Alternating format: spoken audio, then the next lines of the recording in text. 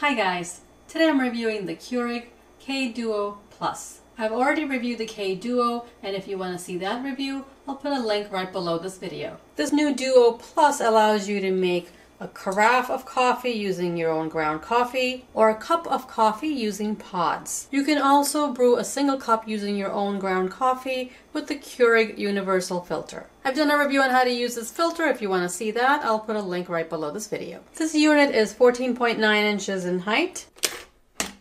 If you lift the handle, the height is 17.5 inches. So you do have to pull it out from underneath your cabinets. 7.6 inches wide and 15.9 inches deep if the water reservoir is in the back. If the water reservoir is on the side like this, it'll be 11.7 inches deep, and the width will be 8.2 inches. The water reservoir can be placed on the right, left, or back of the brewer. I'll show you how to do that in a minute. The brewer is 11 pounds and the carafe is just under 2 pounds. The cord length is 39 inches. The unit comes with a quick start guide. The thermal carafe is stainless steel and holds 12 cups. It'll keep coffee warm for 2 hours. Standard coffee makers are 5 ounces for each cup. The water reservoir holds 60 ounces.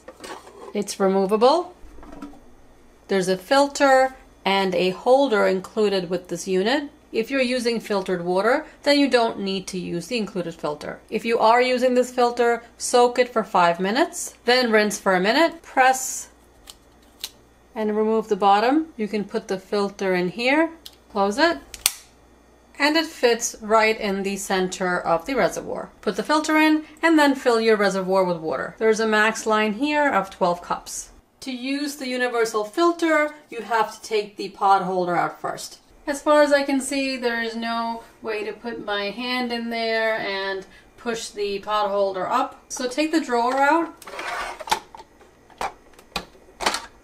The whole thing pulls out. This is kind of a ridiculous way to get the pot holder out, but put your finger in the slot and you'll feel the pot holder's bottom. Just push it up and it'll come up.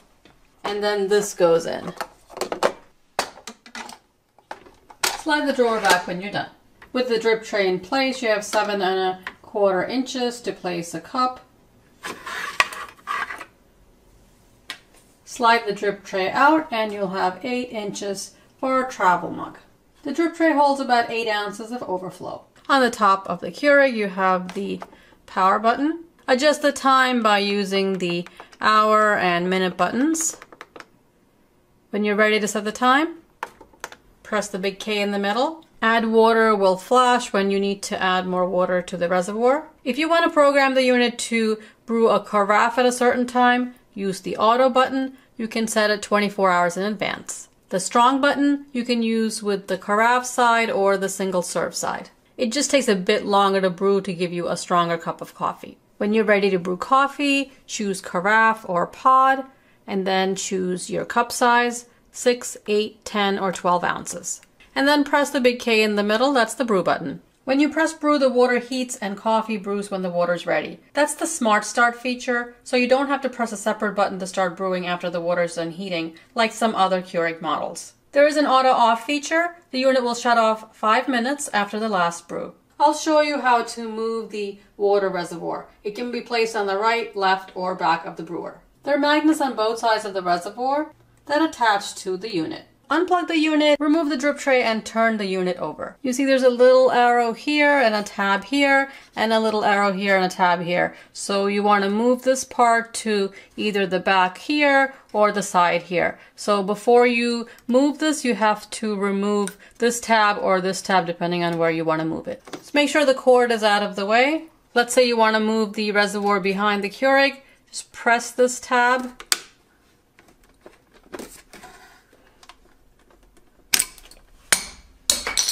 And pull up.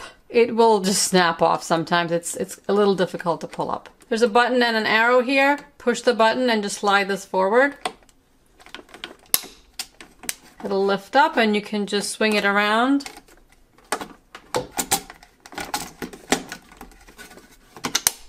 Slide it back and you'll hear that lock. Make sure you snap the tab back on after you're done moving it.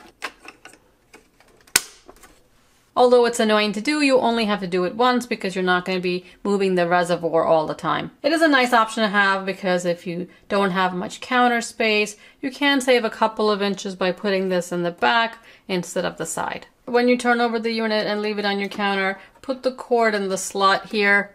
This way the Keurig will stay flat on the counter instead of on the cord. Here's how it attaches to the back. When you first get the unit, wash all the parts in warm soapy water, rinse it and dry it. Before you brew coffee, you have to run a cycle of water through the carafe side and the single serve side. Fill the reservoir to the max line.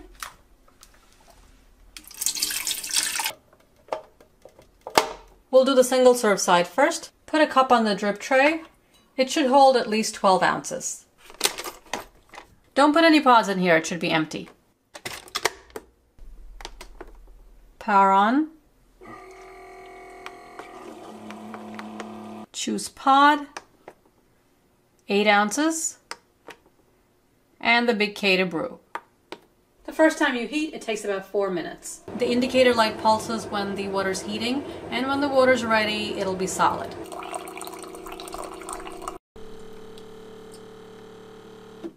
It's finished brewing, now we can discard the water. Between cycles, it'll take about a minute to heat up the water. Now we can do the carafe side. Choose carafe, 8,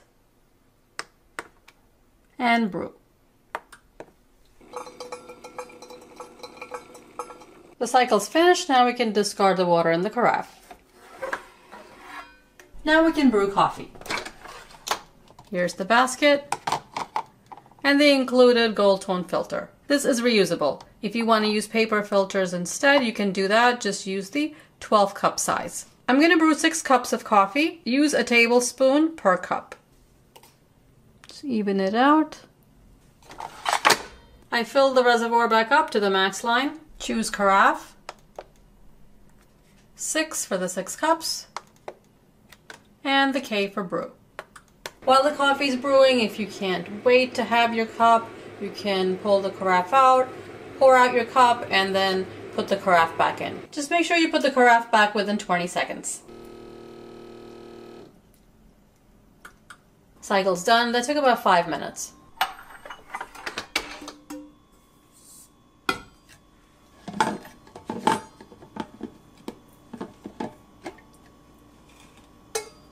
Steaming hot, almost 180 degrees.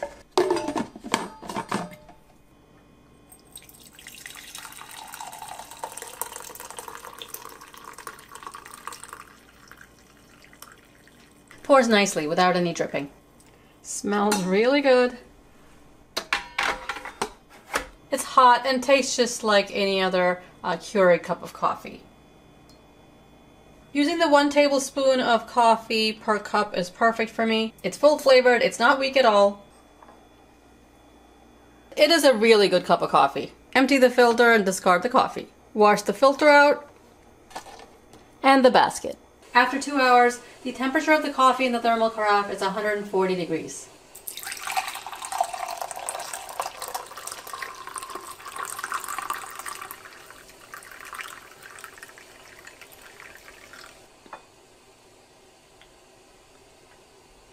The coffee still tastes good and it's hot. Of course, it's not extremely hot like it was 2 hours ago, but it's still at a drinkable temperature. If you want to try out this K Duo Plus, I've put a link right below this video. Next, I'll brew a single cup of coffee.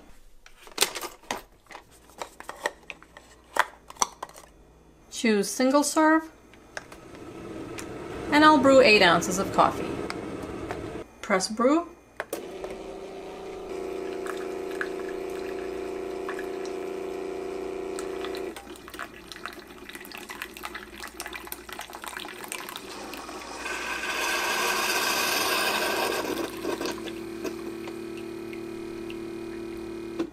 It took just 45 seconds.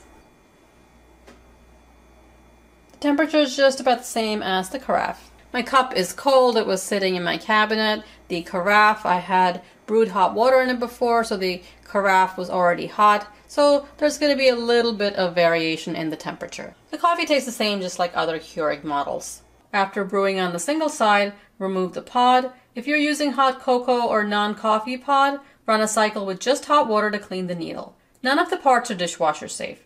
Hand wash the carafe, lid, drip tray, filter basket, and filter with warm soapy water. Rinse and dry. The reservoir and lid can also be hand washed. Just don't use a cloth to clean the inside because lint could stay in there. Put the pot holder back when you're done cleaning. The only part I don't like is to have to open the filter basket side after you remove the pod.